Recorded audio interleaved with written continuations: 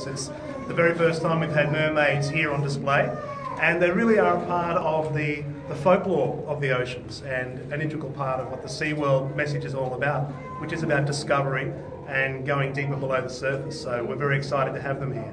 Why is it taking so long for mermaids to arrive at SeaWorld? That's a good question. It's taken a while. We've actually gone back and forth with the idea, and the concept finally evolved that we could find a home for them here at Shark Bay of all places, inside our reef tank. So it was just a matter of finding the right place and the right means of executing it as an experience. Do you think it'll be a big hit with crowds? It's been wonderful. It's been terrific to stand down here and actually see the mermaids waving through the glass and see grown men waving back with their kids.